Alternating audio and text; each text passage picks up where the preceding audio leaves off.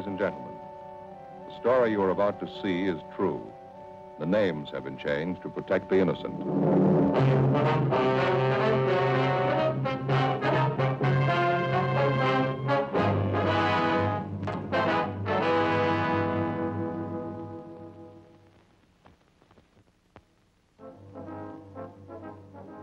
It was Tuesday, October 27th. We were working the day watch out of Homicide Division. My partner's Frank Smith. The boss is Captain Lorman.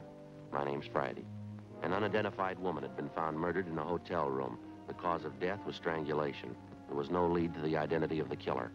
We had to find him.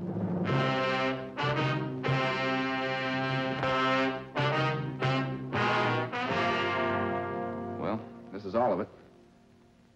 You find anything we can get a lead out of? Nothing too good, no. I don't think you could identify her from what we've got here. Morgan post the body yet? Yeah, this morning. How about fingerprints, Ray? They find any in the hotel room? Checked with Bergman, no foreign prints. No, dead end there. What about the woman's purse? Did it show anything? No chance. You can see this fabric here, file. Won't take a print. Contents of the purse, usual stuff. Mm-hmm. Comb, lipstick, keychain, one key on it. Half package of chewing gum. Coin purse with a dime and 2 nickels in it. That's all of it. According to the room clerk at the hotel, she had a wallet with her when she checked in there. No sign of that, huh? No, no sign of it in the hotel room either. Checked everything. Is that the only piece of jewelry found on the body, that wedding ring there? Yeah. It's a cheap ring. No markings on it. No way of tracing it. About the only thing I can tell you, she was pretty well dressed. That's an expensive bag there. Sure not a cheap dress either. Same for a coat and shoes. They cost money, too. How about labels on any of that stuff, Ray? Yeah, Joe. There's one on the coat here. You can see it right here. Benwick Department Store, Los Angeles. Coat's fairly new. They might be able to give you something on it. Yeah, maybe. The people at the hotel. Did you get anything there? Well, it could have been a little better. The woman checked in last night around 8 o'clock. She registered as John Ross and wife, L.A. Anyone see the man with her? No, nobody. Room clerk says a woman came in alone. Said her husband was parking the car, so she registered for both of them. Mm-hmm. Clerk said he left the desk a few minutes after that. Figures a man must have come in sometime while he was gone. Nobody on duty at the desk after midnight. Could have left the hotel at any time after that without being seen. She registered at 8 p.m. Coroner said she died about 10:30. You're not even sure there was a man with her, are you? Yeah, the woman who was next door to the murder room. She told us she heard a man and woman arguing. That was about 10 o'clock. Said it got pretty loud. No idea who the woman really was, huh? I don't suppose that John Ross and wife business means anything. That's pretty doubtful, Ray. About all we got to go on is the physical description from the coroner. She was a small woman, 5'1", 91¼ pounds, brown hair, blue eyes, about 31 or 32 years old. We got her prints off to Washington. You got any ideas? Well, it might be a psycho killer. How do you figure? Well, the coroner's report listed strangulation as the cause of death. Yeah. Whoever did it made sure. Her neck was broken.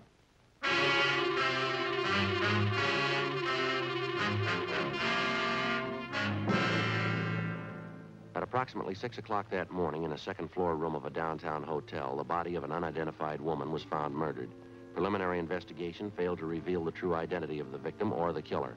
As far as physical evidence was concerned, there wasn't much to go on. The deep bruises on her neck and throat, along with the crushed vertebrae at the base of her skull, indicated a savage attack. 1:55 p.m. Through the label on the dead woman's coat, we traced the garment to the department store where it had been purchased, but they had no record on it. It was a cash purchase, and the salesgirl couldn't remember the customer. Investigation during the next 2 days failed to turn up any leads. We showed a morgue picture of the victim to bartenders, waitresses, parking lot attendants in the vicinity of the hotel. They couldn't identify her. We rechecked tenants and employees at the hotel. It got us nothing. Thursday, 5:48 p.m. Sure got me stopped. 2 days of leg work and we're in no place. Well, we might be in better shape when we get that kickback from Washington. Sure hope so. The victim was a nice-looking woman, well-dressed, nice clothes. How come she'd stay in a cheap hotel in a neighborhood like that? Doesn't jive for my money. Well, that's hard to say. Excuse me. Yes, sir. Can we help you? Well, I don't know. I guess that just depends. I'm waiting to see a couple of detectives here. Well, who'd you want to see? A couple of detectives. Who are they? Well, this is pretty confidential, you know. I have to talk to them myself. They told me to see Friday and Smith. Frank Friday and Joe Smith. Detectives, they're handling the case. Well, yes, sir. I'm Joe Friday. This is my partner, Frank Smith. What can we do for you? Well, Fred, they say that you're working on that murder case, that woman who was found in the hotel? Yes, sir. That's right. Mm-hmm. Could I see your badges? Yes, sir. Here. That looks authentic. There's my ID card. May I? Yeah. Nice likeness. Typo. Good blood. Now, I've been reading about that murder in the papers. You're gonna thank me for this. I got all you want to know about that murder. You mind telling us your name, sir? I don't mind. L.P. Morgan. I was a good friend of hers, you know. Used to work with her. You mean the dead woman? Same one. Never forget a face. Maud McLeod. I saw that picture in the paper and I said to myself, there's old Maud. You pretty sure of that, are you, Mr. Morgan? Sure, I'm sure. Maud McLeod. We used to work together in the circus. Maud was a bareback girl, you know. Best in the country. Real trooper. Well, now, what makes you so sure it's the same woman, Mr. Morgan? When was the last time you saw this friend of yours, this Maud McLeod? Well, I used to see her all the time. Worked the old cells floater together. I got a picture of her. Do you mind if we take a look at it? Well, that's why I came down here. I want to help out. She's got to be identified. See, I got it here somewhere. I know. I always carry it. Carson City.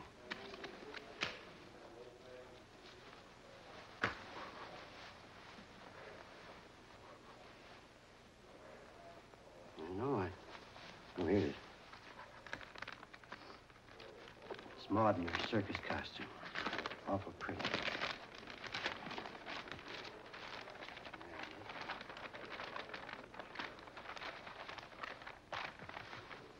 Take a look at that. That's Maud, ain't it? Well, I don't know, sir. This is a drawing. There doesn't seem to be much resemblance there. Is that right? I'm afraid you've made a mistake, Mr. Morgan. Thanks for your cooperation, anyway. Appreciate you coming in. I was sure it was Maud. I get it. Homicide Friday. Oh, yeah, Ed. Uh-huh. Is that right? What'd it say? Uh-huh. Okay, fine. Yeah, we'll pick it up. Thank you. Anything? Communications. They just got the kickback from Washington on the dead woman's fingerprints. Any luck? Yeah, they got her identified. Worked in an aircraft plant during the war. Her name's Doris Frazier. I can't help but think you fellas are missing a bet.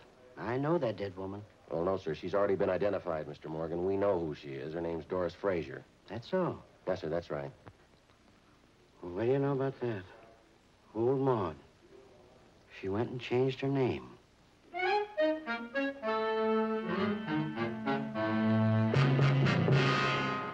Thursday, 6:35 p.m.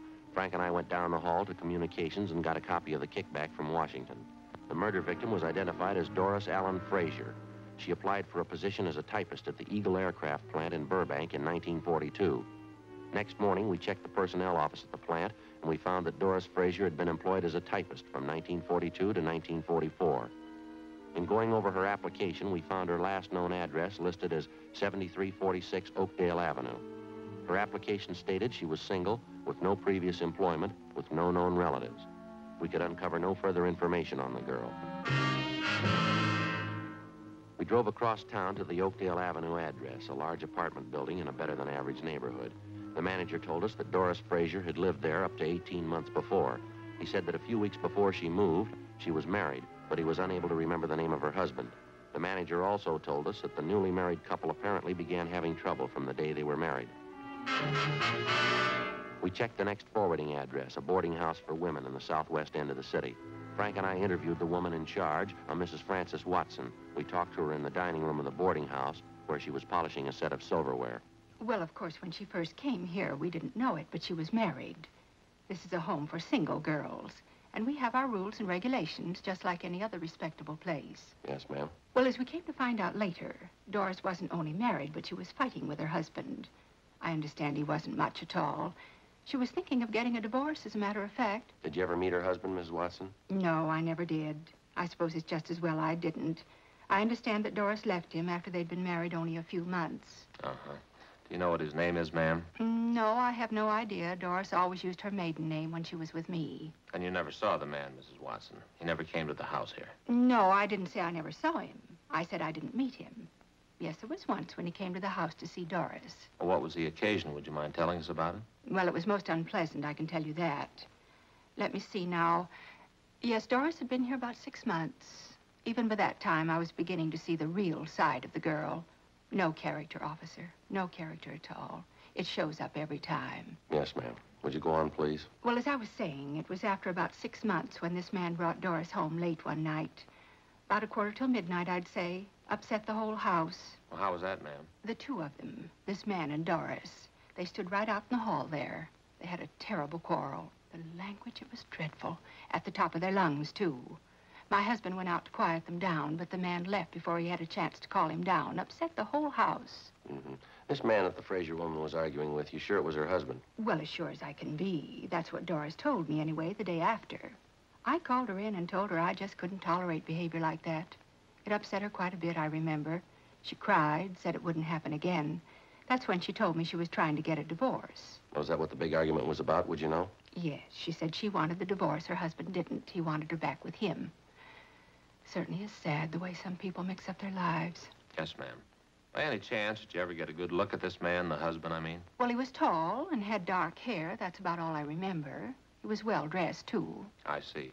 When Doris Fraser left here, Mrs. Watson, did she leave any forwarding address with you? No, she didn't. I haven't any idea where she moved. What kind of work was she doing while she was living here? Do you have any idea where she was employed? Yes, that was one of the references she gave me. Furniture company down on Venice Boulevard, if I remember correctly. I have the address in my record book. Certainly is unfortunate, the whole thing. Yes, ma'am, it is. I even tried to talk to her before she left. Sat her down and talked to her for a whole afternoon. Guess it was just a waste of time. Well, how's that, ma'am? The trouble with her husband, terrible thing. He seemed to treat her so badly. Two of them fighting all the time. I believe she was actually afraid of him. She told me he was very jealous. He drank, ran around. That's why I couldn't understand it. Couldn't understand what, ma'am? Doris, when she moved away from here. Yeah. She said she was going back with her husband. The landlady, Frances Watson, gave us the address of the furniture store where the murder victim had been employed, and we drove down to check with the personnel manager, a Mr. Collins. He said Doris Fraser had been fired from her job 10 months before. He said she'd been let out because she was constantly late for work and that she got into the habit of asking for salary advances too often. Collins also told us that he'd heard about the trouble between the Fraser woman and her husband. He said he'd seen the husband in the store several times when he came to call for his wife. He identified the husband as Stephen Arnold. The personnel manager gave us the last known address they had on the victim. The following morning, we checked it out, an apartment hotel in the East Wilshire area. She was still registered there, together with her husband, Stephen Arnold. But the desk clerk told us that Arnold hadn't been living there for the past 3 months. He had no idea where Arnold had moved, and he didn't know where he worked. While the desk clerk stood by, Frank and I went upstairs and checked the apartment. You find anything, Joe? Not too much, no. Well, there's nothing in the bedroom. Like Ray says, she likes nice things, but that's about all I can figure. Mm-hmm. What you got there? Looks like a letter she started and she didn't finish it. It's dated October 23rd. What's it say? Dear George, I've been meaning to write you before. That's all. That's as far as she got. George, huh? That's the first time we've run to that name on this deal. Yeah. Means there's more than one man in her life. A few more letters and bills here. All unopened. Yeah. Ad from a woman's store. Another ad, telephone bill, postcard. Here's one postmarked Santa Monica. Check the name of that return. Yeah. Stephen Arnold.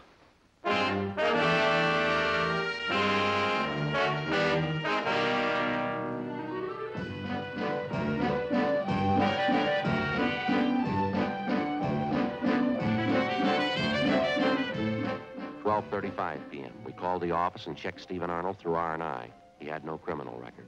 The return address, which he'd listed on the envelope of the letter to his wife, was 10826 Pacific Front Boulevard.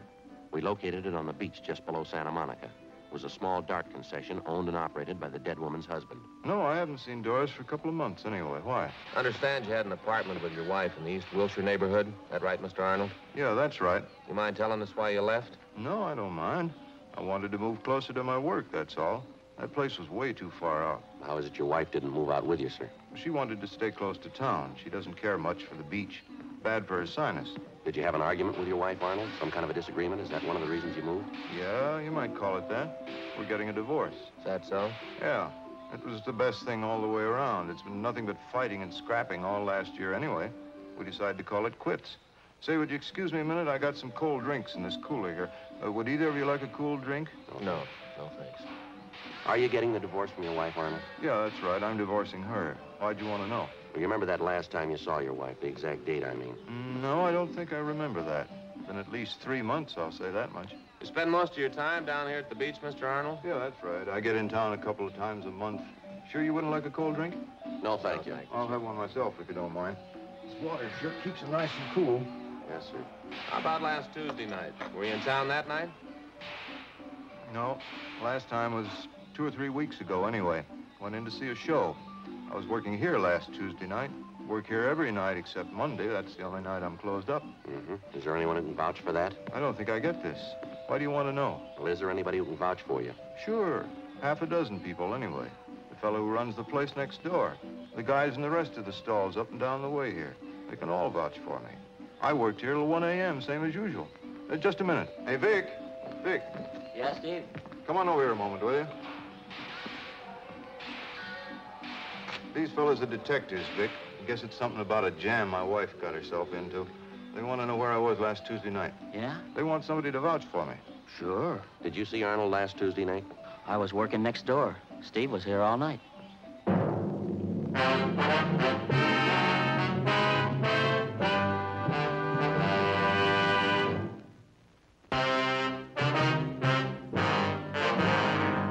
Saturday, October 31st, 2 p.m.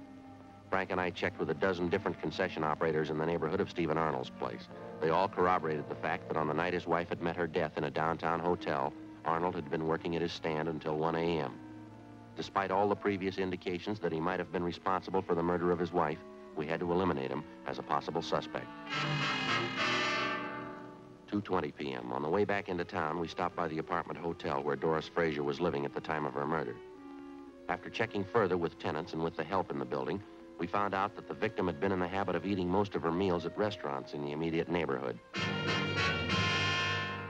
After some 2 hours and 6 restaurants later, we found a small coffee shop 4 blocks from the apartment building where one of the waitresses identified Doris Frazier's picture. Yeah, that's her, officer. Terrible picture, though. She looks so much older. About how often would you say Miss Frazier came in here, ma'am? Oh, 3 or 4 times a week, I'd say. The bus stop is right out there in the corner. She'd usually have breakfast and then grab the bus and go to work. Some nights coming home from work, she'd stop here for dinner. Nice girl. Quiet. Did you get to know her at all, miss? I mean, do you happen to know any of her friends in the neighborhood? No, as I say, she was a quiet person, not very talkative. Usually read while she was eating, a magazine or a book. Did she ever come in here with anyone else, would you know? Oh, yes, quite a few times. She seemed to have the boyfriends. Of course, she was attractive. Small, you know, but real cute looking. Mm-hmm. Do you happen to know any of these men? No, I'm sorry, I don't. Any one of them in particular that she came in with very often? Let's see. I think there was one. He was dark, well-dressed, kind of tall, good-looking. They usually came in together for breakfast. How long ago was this, miss? Would you recall? Oh, I'd say up till a couple of weeks ago. I usually waited on them in the morning. That's how I happen to remember. I see. Did you ever happen to hear this man's name? Let me see. George. I think that was it, yeah. Would you happen to know if he lives in the neighborhood? No, I'm sorry, I don't. Has this man been in here during the past week, do you know? Yes, he has. He came in for breakfast. What day was that? This morning. Before we left the coffee shop, we questioned the cashier who came up with the information that the man known as George usually left his car parked at the service station across the street. We left our card and asked the cashier to call us in case the suspect returned. At the service station, they also remembered the man known as George, but they told us that he hadn't been in for the past 2 weeks. They'd done some work on his car for him in the past, so they had a record of his license number. We called our DMV and found that the car was registered to a Carl Lucy in East Hollywood. 4:30 p.m. We drove out and interviewed Lucy at his home, but he came nowhere near the description of the suspect. He told us that he had purchased the car 6 weeks before from a man known as George Crane. He described Crane as tall, dark, and well-dressed. From the bill of sale, we got Crane's address, a motel on East Manchester. The manager there told us that George Crane had moved a week before. He said that Crane had left no forwarding address, but he did remember where he worked. He gave us the name of the aircraft company in the San Fernando Valley. We called their personnel office, but they were closed for the day.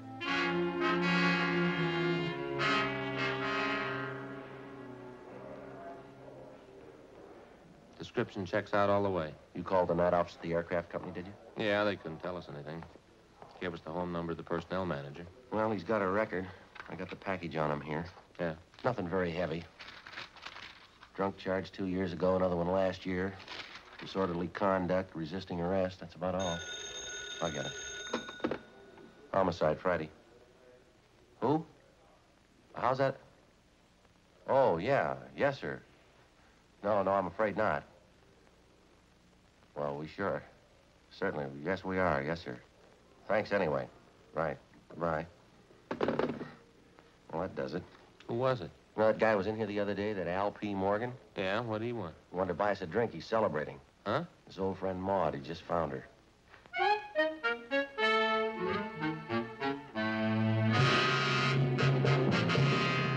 Sunday, November 1st, 8 a.m. We got in touch with the manager of the personnel department of the aircraft company at his home. He said that he'd checked the files for us. 8:42 a.m. He called back to tell us that George Crane was employed as a maintenance man in the electrical department, that he'd been working for the company for the past 5 years, and that he had a good employment record. He told us he was on the day shift, and that he was scheduled to report for work in the generator room at 8 o'clock that morning.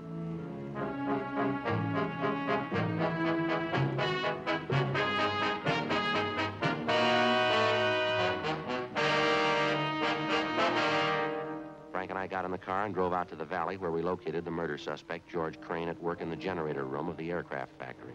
Do you know a Doris Fraser? Doris Fraser? No, I'm sorry, officers. I don't know anybody by that name. How about Doris Arnold? Do you know that name? Arnold? No, I'm afraid not. What's it all about? You own a car? Yeah, it's a dark sedan. Had it very long? A couple of weeks. Last one I had was giving me a lot of trouble. Did you trade it in? No, I sold it to a private party. A fellow out in Hollywood. How about this picture? Know her? Well, it doesn't look like anybody I know. Am I supposed to? You should, yeah. I don't follow you. You spent any time around the East Wilshire District, Crane? East Wilshire?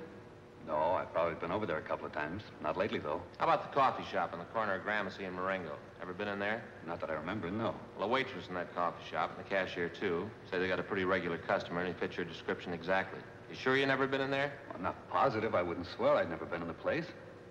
What's the difference, anyway? How about the service station across the street from the coffee shop? You ever park your car there? They ever do any work on it for you? Oh, say, I better know the place you're talking about. Yeah, I've been by there a few times, sure. It's a good station. Done a lot of good jobs on my car for me. Yeah, I remember it now. Then I guess you remember the coffee shop. Crane? Yeah, I think I do now. Right across the street from the station? Yeah, that's right. Well, what do you want to know about it? When's the last time you were in there, Crane? Well, to tell the truth, I couldn't be sure. We talked to a waitress in there yesterday. Said you were in that morning for breakfast. Do you remember that? She's way off her track on that one, I can tell you that. I wasn't near the place yesterday morning. The cashier remembers you, too. She says you were in. Now, how about it, Crane? Look, what difference does it make? What's this thing all about, anyway? You want to take another look at that picture? I told you once, I don't know the woman. I never saw her before in my life. Why don't you give it some thought? Huh? You remembered East Wilshire, you remembered the service station, you finally remembered the coffee shop. Maybe you can remember her, too, huh? I don't know her. I never saw her in my life. Usually came in for breakfast. And you stopped going there about 2 weeks ago. What do you figure she's got to do with me anyway? We checked her apartment, mister. We found a letter she was writing to you. You ready to tell us? Well, what's a letter? That doesn't mean anything. Can't prove anything by letter. What are you thinking anyway? We think you're lying, Crane. We think you got a reason for it. Now, what do you say? Doesn't prove anything. Maybe I knew her. It doesn't mean anything at all. We think it does. Yeah? We think you killed her. The way it looks to you? That's the way it looks. I don't think you can prove it. We're gonna try. Now, how about it? Will it go any easier for me if I admit it? That's not up to us.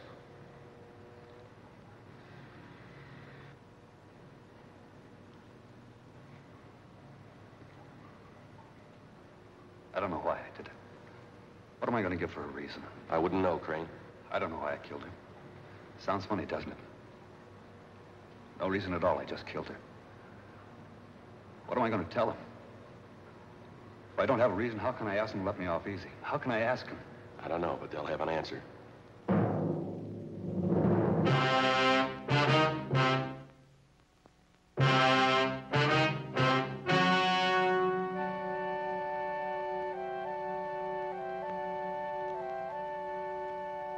February 8th, trial was held in Department 89, Superior Court of the State of California, in and for the County of Los Angeles. In a moment, the results of that trial.